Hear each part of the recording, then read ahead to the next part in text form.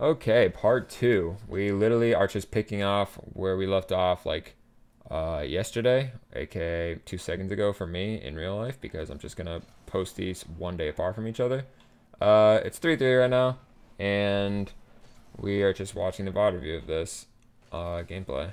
So, nothing crazy here. Maybe Rex could have left this for Crunk. I'm gonna go ahead and look at my two teammates real quick, see what's going on. Rex touches it, keeps it in. I mean, this is just normal stuff. I like it. I like what I'm seeing. Good positioning here. I wish. All right, that's. Is that gonna be a goal? Yeah, it's gonna be a goal. I wish. I felt like that was that should have been like a free ball to hit.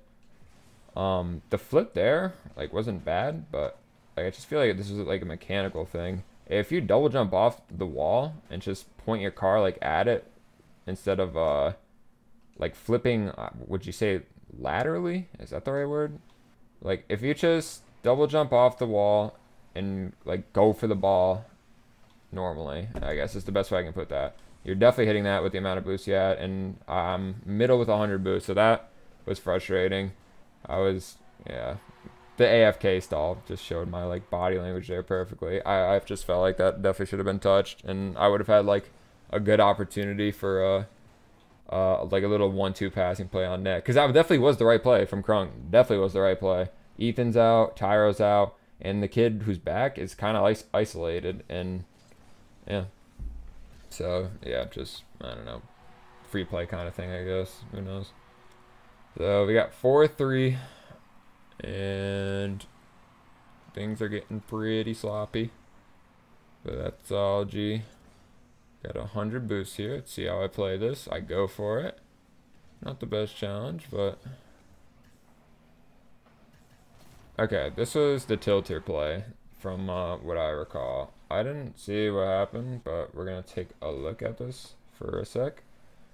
So I go for the ball first. Ball goes into our corner. Ethan can't really score, and he might be able to if he's cracked like that, but he does not. Let's take a look from Rex's POV as well, so I can make my final verdict. I don't think it's a good ball to go for. I think like you have 72 boosts. I think just padding back, literally filling up on 100 or something like that, would be the best play, and just going like back post or mid. I feel like the best way to go over this is to go into the fly camera. I think both Rex and Crunk could have done something. Well, first off, I guess we can cover my thing. My challenge wasn't the best in the world. It was hard to get a good challenge there. I mean, Tuv stayed in the ball pretty well, I'd say. I feel like this is like the main issue of the play. So okay, Rex is right in front of us on our screen, 100 boosts as we saw. I feel like this is like a good ball for Ethan to go for, but like that's a ball like we should just let him go for. I think if Rex just kind of drives here, like starts to rotate, or just like looks back at the net, then he would be here for like the pass, like cutting the pass.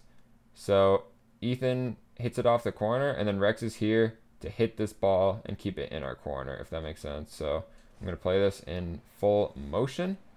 Hopefully we'll see it happen any second. There's my challenge. All right, so Rex would be right here, and then cutting the passing lane before Tuv gets to it, keeping it in our corner. I know it's very hard for me to describe without, like, I don't know, without the play happening itself, but I feel like that would have been a good play from Rex, because the ball he went for, I mean, it just took him out of the play. It didn't get the block on the play, and even getting the block on the play doesn't, like, I mean, I guess, yeah, it would have helped. Crunk probably would have had an easier time dealing with it. But it just could have been so much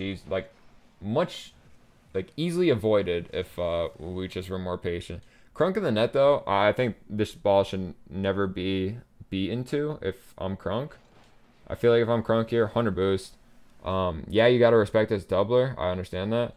But I think that ball you should never be getting beaten to. And yeah, your front post, you're probably scratching your head like, why is this happening? I think, like, let's see. So you have good boost. I think, like, okay, right here, you're, like, indecisive almost, it seems to me. You're doing, like, the Rex thing I just said, where you could look at your own net and wait for the touch off the backboard, and then you would go for this ball right here.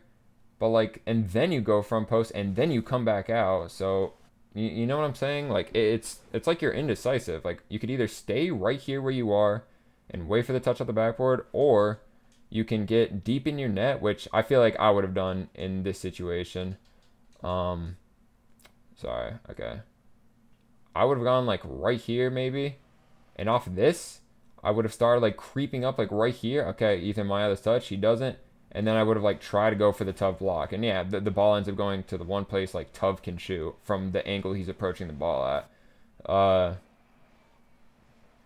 So hold on, I'm just watching it one more time. Yeah, I mean, so you either back post with it, or one of you or Rex are just like right here with it. I definitely think both of you should have done something differently on this play. I think Rex taking himself out and Crunk just not defending well was like could have been avoided better. I'm sorry if I'm sounding like a prick too. I'm just going over the replay with like as objectively as possible. Is that the word? So yeah, I mean it wasn't a pretty game by like anyone by any means. So all trying to improve. You know what I mean? Good stuff right here. Great stuff. Great positioning. I like the touch from Rex. I don't mind that, even though they do get the ball. As long as he's there and making a play on it, I mean, that's all I can really ask for. It's not much he could have done anyways, you know? Decent challenge, kind of a 50. I'm surprised, I don't know if Crunk could have been in this. I feel like a lot of the time, I don't know if this happened already, and I covered it in the last video, but like, we were like pushed up a super lot on some of these plays. Like, this wasn't a great example of it, but I guess Crunk just misread that, maybe. You know, he like started boosting late. I don't know, but just Tyro just smoked him to the ball. But like maybe waiting at the like more left and behind me instead of like where Crunk is, you would have a better approach to the ball. I feel like because we lose pressure off of that technically, but I mean they're passing to us now. Crunk's going for a demo on 0 boost. Rex is dead. This is not looking good. Tub is air dribbling. Okay, we're gonna rewind. Yeah, that's just in my net. Okay. Let's take it back. So that ball should have probably been kept in. Maybe. Rex going for it. I love it. I love it. This is good. This is a free play for Fiendster. 100 boost. And I don't mind this. I don't mind going for the backboard here. If I do this, though, I think I got to be way quicker because Tough just is able to get right back up and block it. I just got to literally hit it while boosting into it because I stopped boosting as soon as I hit it. But, like, if I hit that with more power, then I think I could get it to the backboard without Tough getting there. Or just hitting it higher off the backboard is what I mean. Going for the bump there, Crunk with 0 boost, I don't know if I like that much. I don't know if it affects the play that much at all because they're already awkward. If they were, like, standing in net and it was the last person back, yeah, it'd probably be different. But I just felt like it wasn't useful in that play. I wish Crunk was getting, like, pads instead or the mid boost or whatever. So, yeah, I could have maybe. I could have gone for something different there. Like, higher off the backboard, I think I said. Sorry, fuck, I'm just literally looking around. The demo, it's just unlucky. Maybe hit right stick to look behind you. That's my only suggestion. I mean, that's obviously not the most obvious thing because who's thinking about a kid literally coming from behind a demo you, right? Because that should be happening to me. But literally my only tip in that situation. But this, I feel like could have been defended as well. It wasn't a bad dribble from Tov. Great solo play from him. The air dribble's very underrated to defend. You have so many options coming out of it. Me coming back on 0 boost. I guess I have some boost at the end after my double tap attempt. And me and Crunk are coming back with like 0 boost because I know Crunk was just in their net and then I just went for the play and then Rex was just demoed. So yeah, all three of us really got taken out of the play. And I mean, I feel like I was a little justified because I went for my ball. And maybe Rex was too because of the demo, but maybe Crunk should have just waited back, grab pads, grab boosts, and we would have been a little more prepared for that play. We're going to the Rex POV. Good challenge. Huge challenge. Look, this is something so simple and so beautiful. And he saves the rest of his boost too. But that gets me a free ball. 100 boost, I take control of it. And look, Rex stays there and uses the rest of his boost. It's like I knew to spectate him. My goodness. Their defense was pretty dog shit. No cap.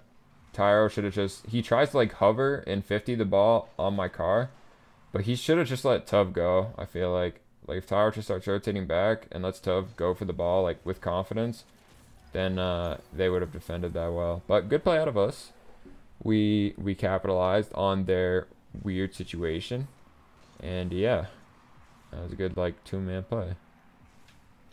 Here comes Krunk. This might be the best play of the game. Why don't we do this all the time? Oh my god, it's beautiful. Like we're trying to do too much with the ball when we're just like, dude, this is like free play, bro. 100 boosts, keeps it close. Uses the back of the car, fucking bumps the kid at the end. They can't do anything about any of this, except Ethan could have flipped this, like flipped into the ball into the corner. Jesus, I can't speak. Like he definitely could have prevented it if he flips like left, right? But he just, you know, stands there and tries to control it, which is like natural, right? People want to dribble the ball, take their time with it, blah blah blah, get a good play with it. But I mean, Krunk's not directly passing to me, infield passing or whatever, forcing something stupid. So, and he goes solo and beats like 2 people. That's literally like a good 2s play, good 3s play, good everything play. So really good job there. That's arguably like the best play of this whole game. So, yeah. It's just taking our time, thinking about it, and whatever. So Rex to me. Nothing comes out of it. See my POV real quick. There's a good pass out from Rex though, and me going for it, good speed. I could have tried to like maybe dunk there. I don't know. If Tuv was any good, he would get that ball around me like 10 times out of 10. I guess I had to hit that because Tyro was backflipping into it. And I couldn't really weigh on that ball either because Krunk's behind me. So I feel like Krunk should have had like a touch here. But this is like kind of an example of what I'm talking about. This also isn't like the best one out of the ones I've seen in the other replays I've seen. But it definitely does work here because look. Tuv has a free ball. From the point I hit the ball and I make contact with it, Krunk should be thinking, okay, this is theirs. They can literally do anything with this. And the way Tuv's looking at this ball right now, he should be thinking, okay, Tuv could boom this. He could boom it, he could dribble it, but if he dribbles it, then Feenstra and Rex have it. But if he booms it, I have to cover this. So therefore, I feel like therefore, with my 100 boost, the best play is to be like right in this area. So he hits it, and he hits it, okay, like right here. So, I mean, we still would be here for this ball, and then we could do like something with it from there. This wasn't like, once again, the greatest example of all time. But I just feel like since we're all so pushed up here, maybe we're thinking also like, okay, 7 seconds left, we got to get in their fucking net.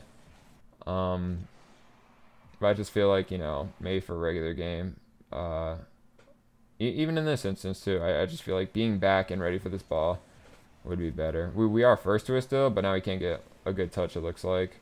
And they could start getting pressure here. Good speed from the Feenstra though. Good speed from the Krunk. Look at us coming alive in these last couple seconds. Rex can't get to that though. Tyro did a good job. I think that was on the backboard. Yeah, Tyro. Just downing it and whatnot. But we had already beat ourselves by that point. 6-5. I mean, if you're getting scored on 6 times, then you deserve to lose by all means. So I mean, we all could have done shit better, and yeah, they went 5-6 or 4-5-6. They went 6-4-10. 6 for 10 is just god awful, but congrats to the other team.